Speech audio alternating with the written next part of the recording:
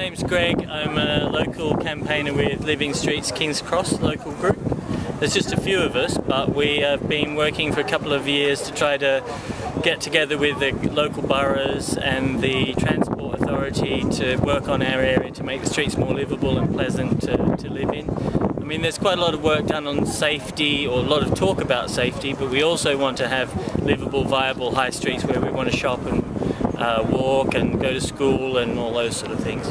So we work with the London coordinator Tom quite a lot, and recently we had a meeting with Tom in one of our local squares, Argyle Square, and it was actually a very nice day for an outdoor meeting. And we worked with one of the other neighbours there, Leah, and she had just been putting in some gardens in Britannia Street.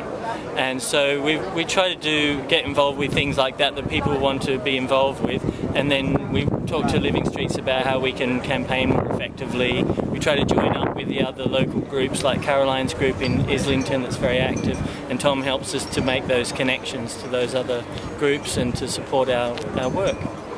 And what do you think is important to have? Has it been a difference by having a London-based person in role? Has that kind of changed? Yeah, I think the big thing is that Living Streets is a national organisation, so it has quite a strong presence, but then to make the connection at the local level is really important, especially for us as a neighbourhood group. We want to sort of apply all the ideas very locally, and we've got fantastic resources London-wide, like Jeremy's work in Southwark or Caroline's up north and so on.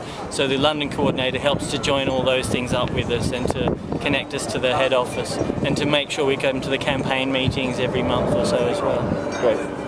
Thank you very much. Okay. Cheers.